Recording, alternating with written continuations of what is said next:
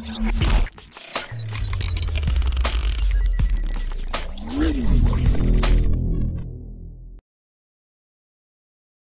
friends, sports பத்திர செய்திகளை உடனுக்குடன் தெரிஞ்சுக்கொள்ள நம்ம தமிழ் கிரிக்கெட் சேனலை சப்ஸ்கிரைப் பண்ணுங்க. இந்திய கிரிக்கெட் அணியின் முக்கியமான முன்னாள் வீரர் ஒருவர் தற்போது இந்திய அணியின் நட்சத்திர பேட்ஸ்மேன் ஒருவருக்கு இந்திய அணியில் வாய்ப்பு கொடுக்காம இருப்பது ரொம்பவே வேதனை அளிக்குது.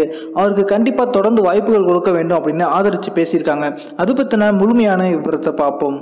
இந்திய அணியின் நட்சத்திர வீரரான ரோஹித் சர்மா ஒரு நாள் மற்றும் T20 போட்டிகளில் ஒரு சிறப்பான ஆட்டத்தை வெளிப்படுத்தி இருந்திருக்காரு. அதனால அவர் இந்திய அணியில குறைந்த ரன்கள் ஃபார்மேட்ல பாத்தீங்கன்னா அவர் துணை கேப்டனா இருக்காரு. ஆனா டெஸ்ட் போட்டிகளில் அவருக்கு தொடர்ந்து வாய்ப்புகள் கிடைப்பதே இல்லை.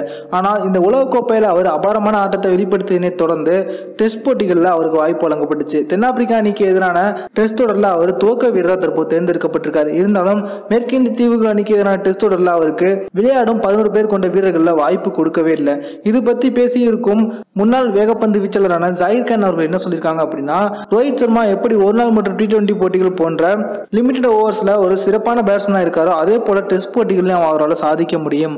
ஆனா இந்திய அணி தேர்வுக்குழு நிர்வாகம் அவருக்கு போதிய வாய்ப்பு கொடுக்க மாட்டாங்க.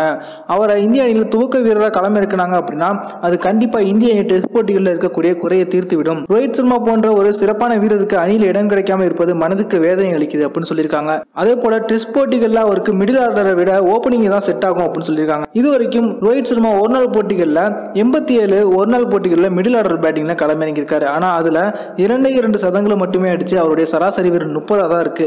ஆனா 2013ஆம் ஆண்டு மகேந்திர சிங் தோனி அவரை துவக்க வீரராக களமிறக்கினாங்க. அதன் பிறகு பாத்தீங்கன்னா அவர் ஒரு நாள் போட்டிகளில் 3 இரட்டை சதங்களை அடிச்சு எந்த ஒரு வீரரும் நெருங்க கூட முடியாத அபாரமான சாதனைகளை செஞ்சிருக்காரு. அது மட்டும் இல்லாது அதன் பிறகு அவர் தற்போது தன்னுடைய சராசரியும் கிட்டத்தட்ட 50 கிட்ட வச்சிருக்காரு. அதனால அவரை டெஸ்ட் போட்டிகளில் மிடில் ஆர்டர்ல களமிருக்காம ஓப்பனிங் வீரராக களமிருக்கணும் அப்படின்னா கண்டிப்பா இந்திய அணிக்கு ஒரு அடுத்த சேவாக்கா கூட இருப்பாரு அப்படின்னு ஜாகிர் கான் அவர்கள் இந்திய அணியின் ரோஹித் சர்மா அவர்களை பாராட்டி பேசியிருக்காங்க. இந்த வீடியோ உங்களுக்கு பிடிச்சிருந்துச்சுன்னா லைக் பண்ணுங்க, ஷேர் பண்ணுங்க. நன்றி.